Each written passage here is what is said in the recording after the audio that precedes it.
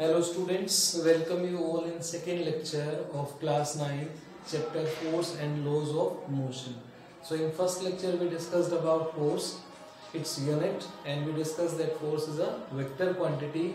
Then further we discussed that force can change the size, shape, state, position of a body. Okay, so let's discuss further about force. The topic is balanced and unbalanced force. Actually beta, suppose we have a body and there are two or more than two forces are acting on a body. कोई भी मैं example ले लेता हूँ, जैसे ये मेरे पास कोई एक बॉडी है और इसके ऊपर दो अलग अलग फोर्स लग रहे हैं. Suppose okay, this force is of 5 Newton and this force is of 10 Newton. ठीक है ना. Now the total effect of force, simplicity के लिए हम एज्यूम कर लेते हैं जो फोर्स राइट टू लेफ्ट लग रहा है वो कैसा है, पॉजिटिव. जो लेफ्ट टू राइट लग रहा है उसको कैसा मान लेते हैं, नेगेटिव, ताकि कैलकुलेट कर सके हम. So this is our right to left plus 5 Newton and this is left to right minus 10. So what is total force, minus 10 Newton. ये टोटल फोर्स आ जाएगा.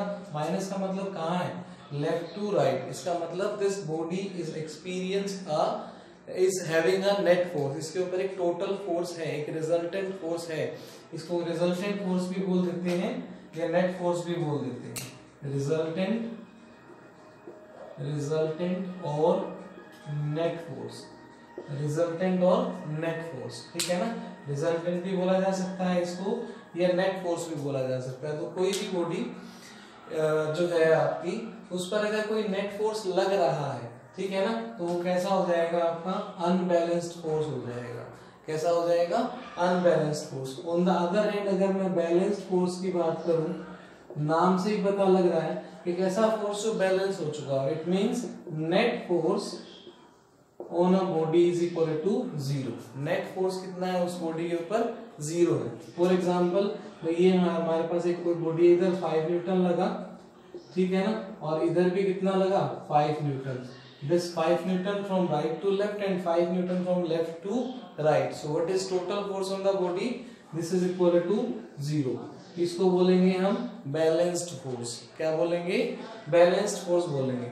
अब एक बात बताओ बेटा, पोजीशन में चेंज होना तो बैलेंस्ड फोर्स तो काम करेगा नहीं. कौन काम करेगा, अनबैलेंस्ड फोर्स. शेप में चेंज होना, ठीक है ना, या कोई anything which can be happen with the help of force. Balanced force तो क्या होगा, उसको डिस्प्लेस ही नहीं कर पाएगा, उसको मूव ही नहीं कर पाएगा. बट जो आपका अनबैलेंस्ड फोर्स होगा उसी की वजह से वो बॉडी जो है डिस्प्लेस होगी. ठीक है. तो चलो अब नेक्स्ट टॉपिक करते हैं. नेक्स्ट है हमारा न्यूटन्स लॉ ऑफ मोशन. ठीक है. देखो, न्यूटन साइंटिस्ट का नाम है, 3 लॉ दिए इन्होंने, उन्हीं के नाम पे चैप्टर का नाम भी है न्यूटन्स लॉ ऑफ मोशन. ठीक है. तो मैं आज फर्स्ट लॉ ही डिस्कस करूंगा आपके साथ, फर्स्ट लॉ ऑफ मोशन. ठीक है ना. फर्स्ट लॉ ऑफ मोशन, या इसको बोलते हैं हम न्यूटन्स फर्स्ट लॉ. ठीक है ना. और it is also known as law of inertia. ठीक है ना. इसको क्या बोल सकते हैं हम, लॉ ऑफ इनर्शिया भी बोल सकते हैं. लॉ ऑफ इनर्शिया का क्या मीनिंग है, चलो मैं इनर्शिया का मीनिंग बताता हूँ. Inertia means inability. Inertia means inability to change its state. ठीक है ना. यानी कोई भी बॉडी खुद से अपनी स्टेट को चेंज नहीं करती है. अगर वो इनिशियली रेस्ट पर है तो वो रेस्ट में रहेगी, इनिशियली मोशन में है मोशन में रहेगी. ठीक है ना. जैसी जिस भी स्टेट में है उसी स्टेट में रहेगी. अगर कोई ऑब्जेक्ट किसी पर्टिकुलर डायरेक्शन में मूव कर रहा है तो उसी डायरेक्शन में वो मूव करता रहेगा. कब तक, until or unless. कंडीशन क्या है, until or unless any external unbalanced force is not applied. ठीक है ना. जब तक कोई एक्सटर्नल अनबैलेंस्ड फोर्स नहीं लगाया जाएगा तब तक वो रेस्ट से मोशन में नहीं आएगी, मोशन से रेस्ट में नहीं आएगी. ठीक है ना. जिस भी स्टेट में वो बॉडी है, अगर मैं ये मारकर यहाँ रख देता हूँ तो यहीं पे रखा रहेगा जब तक मैं इस पर एक्सटर्नल फोर्स ना लगाऊं। कहने का मतलब ये है body do not change it's state itself, ठीक है ना। इसको आप ऐसे भी कह सकते हैं a body do not change it's state by itself, खुद से वो अपनी स्टेट को चेंज नहीं करेगी। कब तक चेंज नहीं करेगी? until or unless any external unbalanced force is not applied, जब तक उसके ऊपर कोई external unbalanced force नहीं लगाया जाएगा the body do not change its state। इसको क्या बोलते हैं हम? Newton's first law of motion या लॉ ऑफ इनर्शिया भी बोल देते हैं, या फर्स्ट लॉ ऑफ मोशन भी इसको हम बोल देते हैं। तीन तरीके से हम इसको एक्सप्लेन कर सकते हैं। क्या? इनर्शिया ऑफ मोशन या इनर्शिया ऑफ रेस्ट, या एक और है हमारा इनर्शिया ऑफ डायरेक्शन। एक एक करके मैं एग्जांपल से बताता हूँ आपको। इनर्शिया ऑफ मोशन मीन्स कि tendency of a body to remains in the state of motion. Inertia of motion क्या है? टेंडेंसी ऑफ अ बॉडी, इच्छा, ठीक है ना। Tendency of a body to remains in the state of motion, अपने आप को किस स्टेट में रखना चाहती है? वो मोशन में रखना चाहती है, ठीक है ना। जैसे सपोज करो बेटा कि हम साइकिल चला रहे हैं और हमने ब्रेक नहीं लगाए, ना तो रोड और टायर के बीच में कोई फ्रिक्शनल फोर्स है, ना एयर और साइकिल के बीच में कोई फ्रिक्शनल फोर्स है, ऑयल ग्रीस भी एकदम परफेक्ट है साइकिल के अंदर, तो वो साइकिल कभी नहीं रुकेगी। क्यों? क्योंकि उसको किसी तरह का एक्सटर्नल अनबैलेंस्ड फोर्स नहीं लगा। आपने ये तो देखा ही होगा बेटा कि जैसे हम फैन ऑफ करते हैं then still our fan is rotating for a few seconds, वो कुछ सेकंड के लिए रोटेट करता है। क्यों? क्योंकि उसकी इच्छा क्या थी? अपने आप को मोशन में रखने की थी उसकी इच्छा, ठीक है ना। But we are not giving electrical supply to that fan, electrical energy देना बंद कर दिया, तो क्या होगा? वो फैन धीरे धीरे रुक जाएगा। क्यों? क्योंकि एयर रेजिस्टेंस लग रहा है उस फैन को। क्या लग रहा है?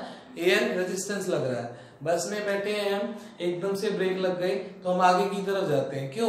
Because we are in the state of motion, हम मोशन में थे और एकदम ब्रेक लगने से क्या हो गया?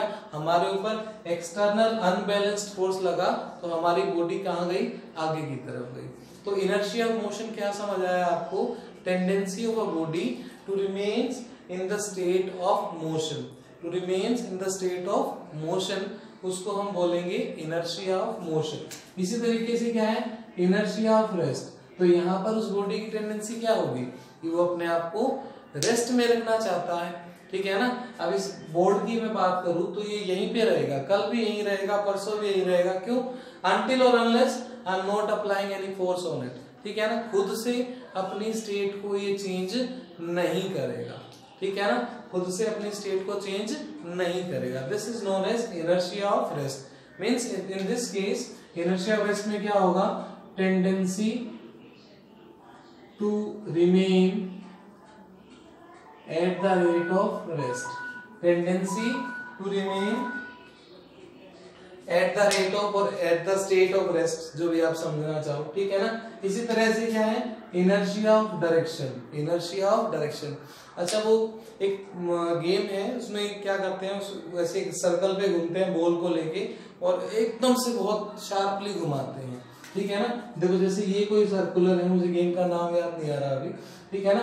तो यहाँ पर वो पर्सन है, ठीक है ना, और उसने क्या किया? बॉल को लेकर ऐसे फेंक दिया।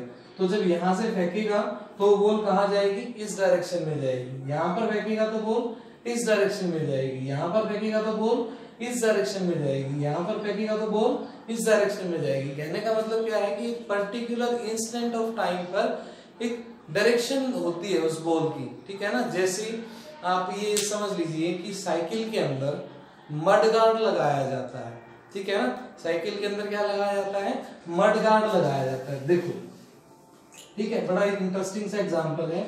ये आपकी साइकिल का टायर है सपोज, ठीक है बेटा, ये आपकी साइकिल का टायर है। तो यहाँ पर जो जब वो साइकिल आपकी आगे की तरफ चल रही है तो ये टायर रोटेट करेगा इस तरीके से, ऐसे रोटेट करता है ना। तो ये अपने साथ जो मड ले गया, जो कीचड़ ले गया, जो मिट्टी ले गया, जो पानी ले गया, उसको कहाँ फेंकेगा? ऊपर की तरफ। यानी इस पॉइंट पर क्या डायरेक्शन है, ये वाली डायरेक्शन है, इस पॉइंट पर ये डायरेक्शन होगी, ठीक है ना, इस पॉइंट पर ये डायरेक्शन होगी।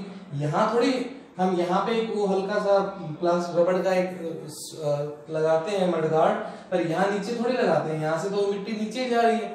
ये क्यों लगाते हैं मड गार्ड, ताकि हमारी मड गार्ड हमारे कपड़ों को मड से बचाता है, गार्ड करता है, क्योंकि हर एक पॉइंट पर जो इनर्शिया ऑफ डायरेक्शन है वो अलग अलग है। इस पॉइंट पे मिट्टी कहाँ जा रही है, इस डायरेक्शन में, इस पॉइंट पे कहाँ जा रही है, ऊपर, इस पॉइंट पे कहाँ जा रही है, आगे, इधर कहाँ जा रही है, नीचे।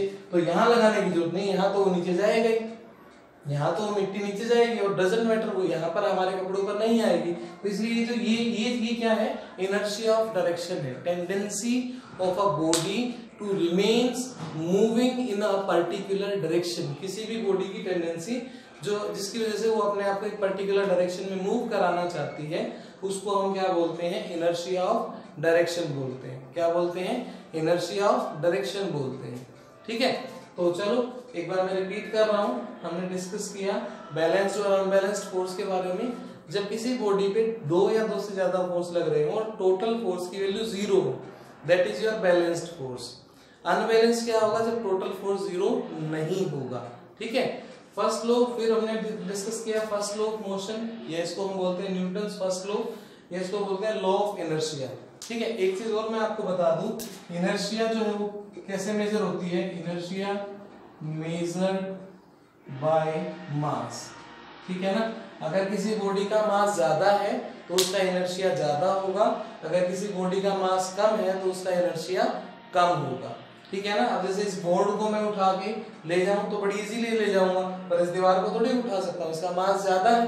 ठीक है ना, मास ज्यादा है तो इनर्शिया क्या होगा, ज्यादा होगा। मतलब क्या कि मास ज्यादा होने की वजह से उसकी स्टेट को चेंज करने के लिए मुझे ज्यादा अनबैलेंस्ड फोर्स लगाना पड़ेगा। इसका मास कम था, जब कम अनबैलेंस्ड फोर्स लगाया और मैंने इसको डिस्प्लेस कर दिया। इस दीवार का मास ज्यादा है तो ज्यादा अनबैलेंस्ड फोर्स लगाना पड़ेगा इसको डिस्प्लेस करने के लिए, ये मैं कहना चाह रहा हूँ। तो ये लो जो इनर्शिया है वो मास पे डिपेंड करता है।